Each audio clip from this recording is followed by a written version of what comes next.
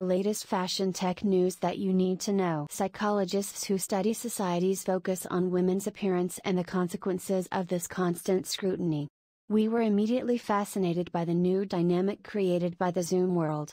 While critical for public safety during the pandemic, we believe that virtual classes, meetings and the like lead to a continuous focus on one's own appearance, something research suggests is harmful to mental health, especially for women.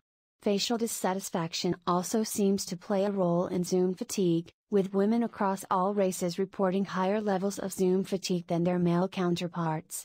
Turning off self-view is easy to do and may help some people, but many others including us feel that this puts them at a disadvantage.